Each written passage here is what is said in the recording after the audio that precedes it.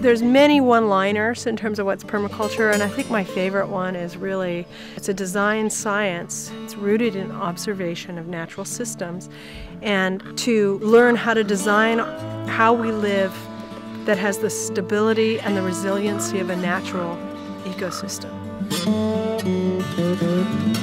The three ethics are care of the earth, care of people, and basically setting limits to population and consumption and reinvesting surplus back into the system.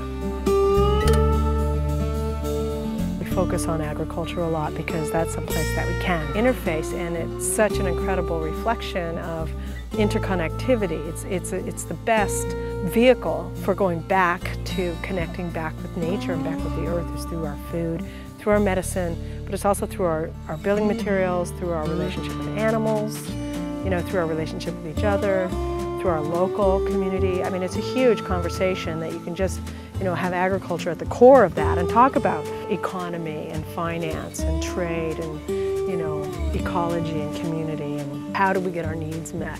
What are our needs? And, how can we get them met in a way that isn't going to be poisoning everything and destroying everything?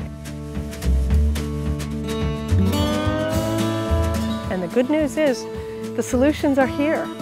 They're available on every scale. And what we're holding, I think, are practical on-the-ground solutions that we can do on any scale, whether it's an individual scale, like I get up in the morning and I decide, what am I going to consume or not consume today?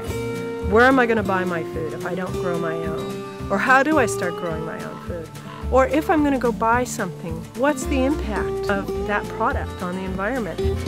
So we're trying to open up people's eyesight and expand people's awareness, give them a few tools that then they can go on their own journey into the world, and they'll find their own learning path. But what they have is they have a toolbox, a little toolkit that they can take with them to go and build their own little permaculture systems or build their own life journey that will help be of service to the greater community and to the future generations.